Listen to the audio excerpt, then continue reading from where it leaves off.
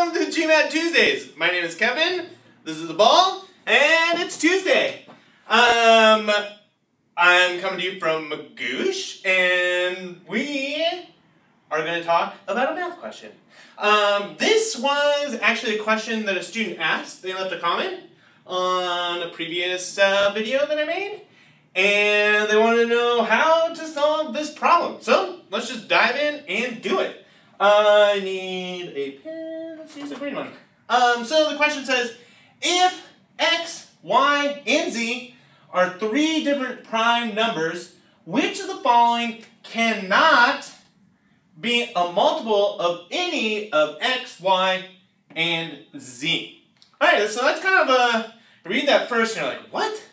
So sometimes it's useful to just go back through and kind of like pull out the important details. So we know we got prime numbers that we're dealing with, and they want to know which of these cannot be a multiple of any of x, y, or z. So cannot be divided by x, y, or z.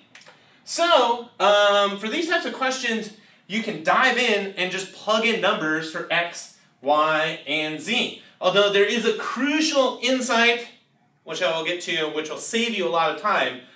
So if you know your properties of numbers, you can definitely save a lot of time on the test. But let's just take a look at how you would solve this if you didn't know this crucial insight, but what you will know at the end of the video. So as you can see, I have my x, y, and z here. We can just choose prime numbers for to plug into our answer choices and find which one of these answers is not a multiple of x, y, or z. So let's say that this is 5, 3, and 2. So, x plus y. 5 plus 3, that equals 8. Is 8 a multiple of one of these numbers? Yes, it's a multiple of 2. So, we can eliminate it. Y minus z, y, 3, minus 2 equals 1. And is 1 a multiple of these numbers? It's a multiple of all these numbers, so we can eliminate it. X, y plus 1, so x times y plus 1, so 5 times 3 is 15 plus 1 equals 16. Is 16 a multiple of one of these numbers? Or excuse me, is one of these numbers a multiple of 16? I've been saying this wrong. Yes, it's 2. So we can eliminate x, y plus 1.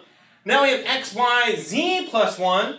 So it'll be 5 times 3, which is 15, times 2 is 30, plus 1 is 31. Are any of these numbers a multiple of 31?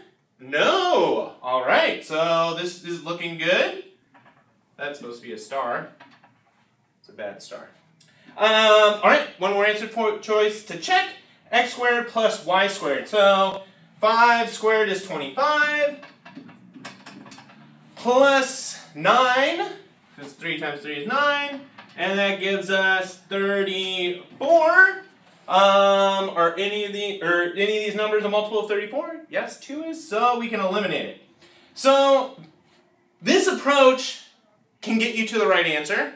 I actually cheated a little bit because I was very smart with the numbers that I chose. If you were to do these opposite, 2, 3, and 5, you'd end up having these two, which means you'd have to plug in more numbers again to see which of these two is actually not a multiple. So that's going to be time consuming on the test. And the GMAT rewards you for finding shortcuts, for knowing stuff about numbers. And one thing that you should know, now walking away from this video, is what a coprime is and what that means. So here's the crucial insight. 2 consecutive integers are coprime, which means that their only common positive factor is 1. Okay, so how does that help us?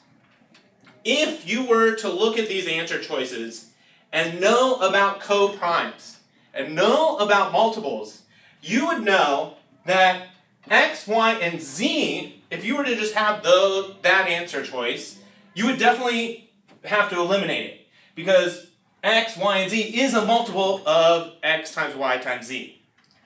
But x times y times z plus 1 is the next consecutive number.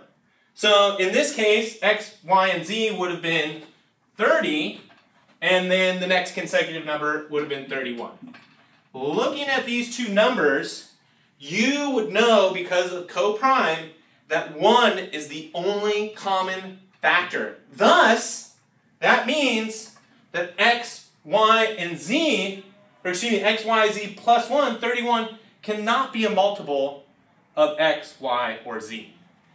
So, there is the longer way to get to the answer, and then there's always going to be some sort of shortcut. They're going to reward you for doing your due diligence, spending a lot of time understanding your integer properties, understanding the very fundamental basics of integers and number properties. So, now when you approach a problem like this, you can remember co-prime means that there's only one common factor, one positive common factor between two consecutive numbers. And if you knew this, going into this question, you wouldn't have to fuss around with plugging in all these numbers. You could just go directly to D and choose it. All right. If you have any questions about any of this, please feel free to put comments down below here. They're going to be down there somewhere. We'd like to hear from our students. Like this came from a student, so feel free to ask us questions, and we'll make videos about them. Be excellent to the universe, and I'll see you soon.